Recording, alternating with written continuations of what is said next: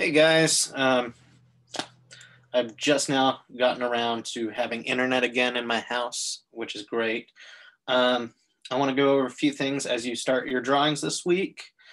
Um, one, working with tone paper. If you didn't buy tone paper, you can tone your own paper just by using your vine, or if you want to go super duper dark, you can use your compressed.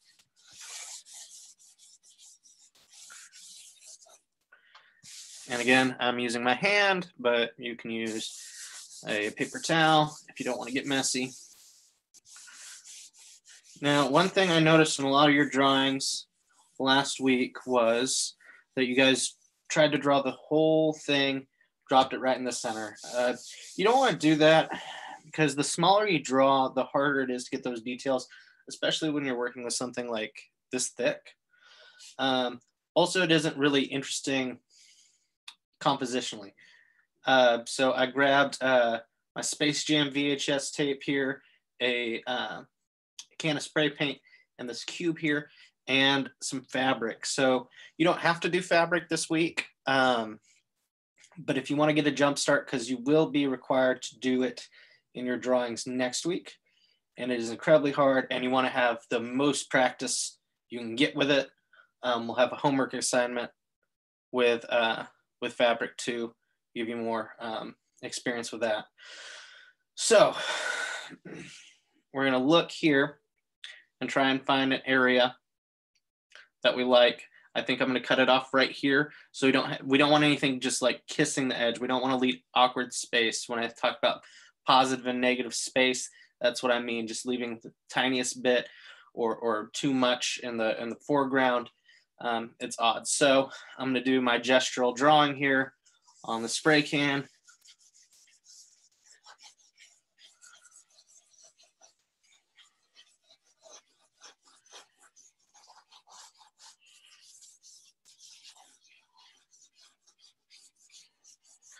Also, you don't want to spread your items apart. You kind of want some overlap to show and give the illusion of depth and space.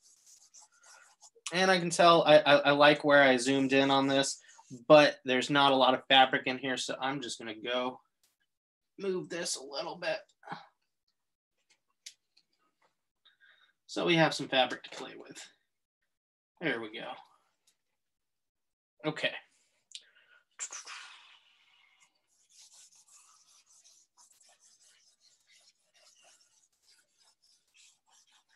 All right, and I did end up leaving space in there, but I kind of like it. It's not kissing the edge, and then I made it go off this side and this side.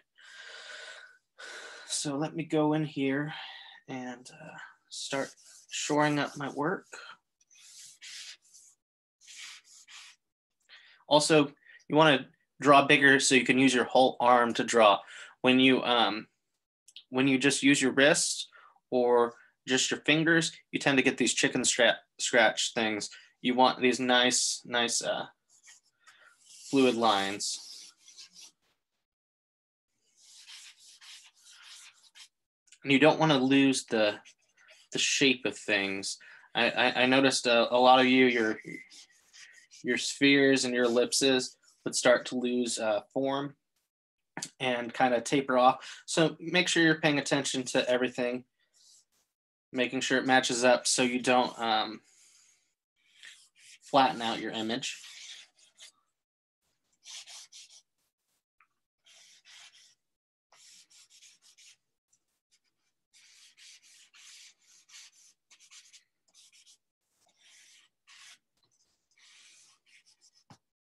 All right. So that looks pretty straight on. Come back here, put in my cube. And I noticed a lot of you guys were having trouble with this as well. So remember, you can eye things like, here, let me see if I can do it to the camera. Just sort of put your ruler or your drawing, whatever, you can put it right against the line, see how it is, take it back to the page.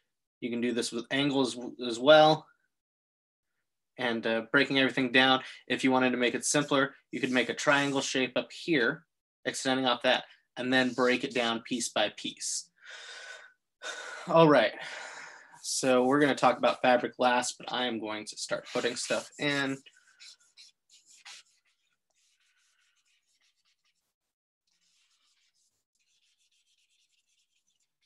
All right, so directional shading. This will help you to not flatten out your images. You want to shade in the direction that your form is going. You see, I'm making this curve, taking it all the way around. And if I were to go up here, it kind of goes like that, but more so that direction.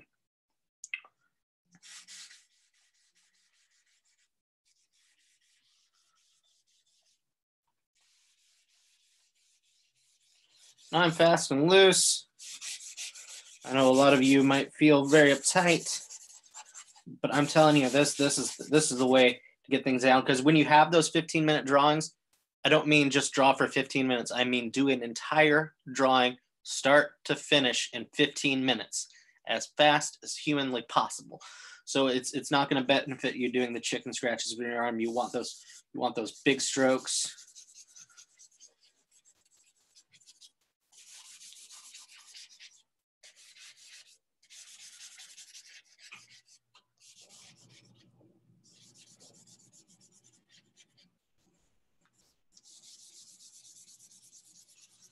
All right.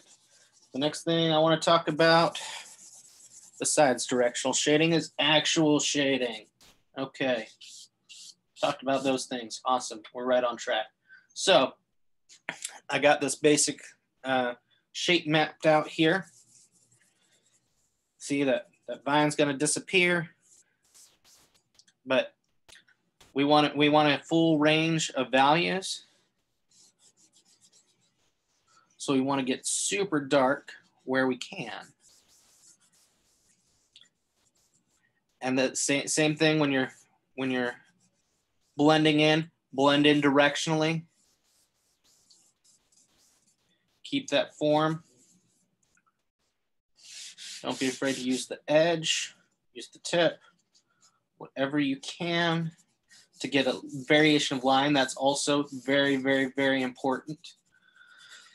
Not everything has the same thickness and thinness. Some things are very small. Some things are very thick. Where's my chalk? So I got this going on. I got this see-through thing right here. Remember we talked about going over and in, adding highlights. And when you're doing those 15-minute drawings, you probably should just quickly just right into them. It's more to get, those really quick drawings are more to get the feeling and, you know, a sense for the space.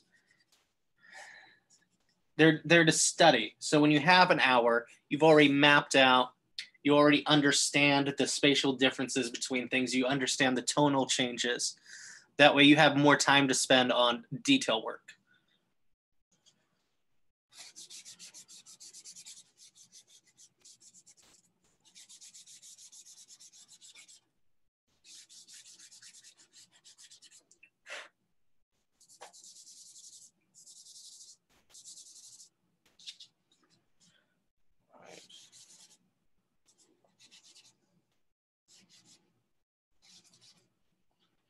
All right, so fabric is one of the hardest things you will ever do.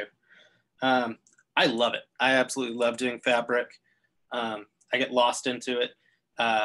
There's been times I've been doing this demo in class and all of a sudden 30 minutes have passed and they're just like, Spencer, like enough, please. But I mean, there's so much detail in this fabric. And this is just a piece of extra cloth. You can take a t-shirt, you can take a dish towel, You can throw your bedding on, draw that. Any piece of fabric, doesn't matter. We don't want to draw every individual fold. We want to pick out the strongest points, sort of map it out much the same way.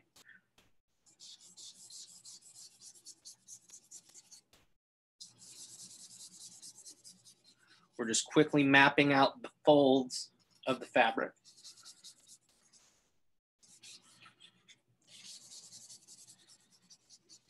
Okay, so next steps, I like to get the darker pieces in because this will help you in the long run. Don't put any of your highlights in yet.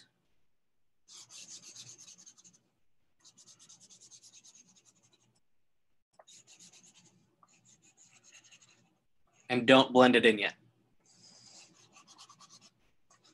It should look about like this.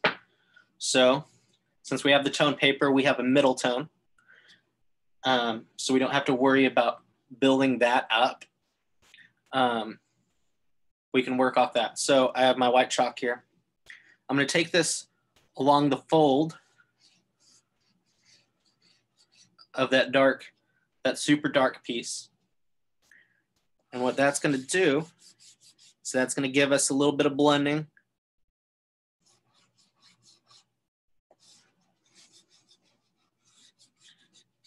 And then we blend it all together and it creates this great curve.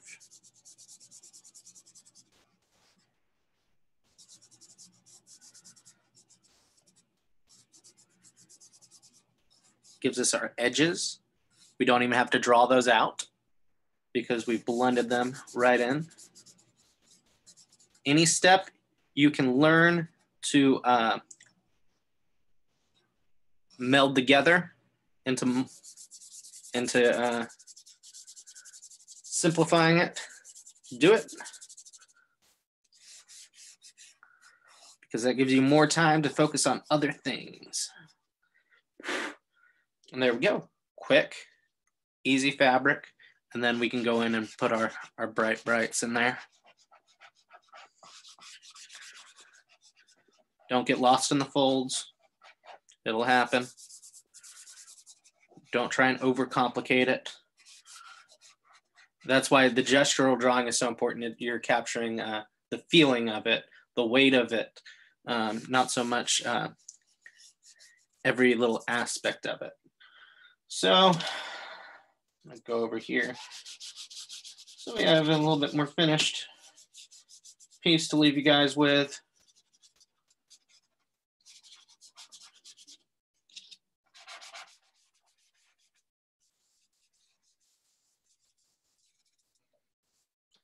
And then, of course, we can either lighten the background, darken the background, or if we build this up enough, we can leave that middle tone. So we can X out a step, but we'd have to push this way further. So what I'm gonna do, for sake of time, if you were having a 15-minute drawing and you were like, oh man, I gotta do that Space Jam and all the parts and that, what am I gonna do? I have 2 minutes left. Well, selective editing is beautiful. There we go. I just created this dark space here. Nice little separation. And blend it in. Crisp up these lines here. Just with my finger. Back up top. Just gonna darken it up. Put a fade in. Oh, good. Remember, do not leave halos. I saw halos. You don't have to worry about getting too close to your work. You have enough control and you have the ability to edit out things with your finger or with blending. Make those lines nice and crisp. You won't lose any details. See? Whoa. Sorry, I'm a dork.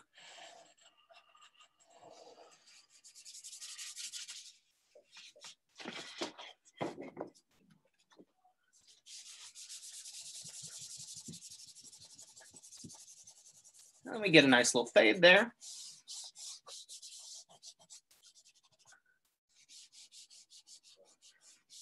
That's pretty close to a finished drawing.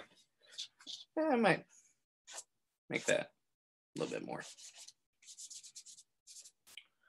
All right, so in a summary, zoom in on your compositions, pick at interesting areas. Don't try to draw the whole thing in 15 minutes.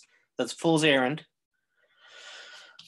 Try and do at least 2 or 3 of your drawings this week using toned paper or tone the paper yourself. Use directional shading so you do not flatten out your image. So it has form and you can really feel the object. Shading, go super dark, go super light, have that push and pull. And then I just kind of erased that last one. What was it? Well, you tell me what it was. And then I've been playing in my head idea. I haven't tried it on these online classes yet, but I'm thinking about doing next week's demo as a live Zoom. It will not be mandatory that you attend that live Zoom, but it would be a good time for us to all meet each other face to face and for you to ask questions directly to me. And if you're interested in learning something I haven't brought up, we can demo some of that if we have time. And then I'll upload that and put that up on our Moodle. So let me know what you guys think about that, if anybody's interested or not. Other than that, drawings due on Sunday, critique by Monday, and then we'll get into our second still life drawing. All right, thanks guys.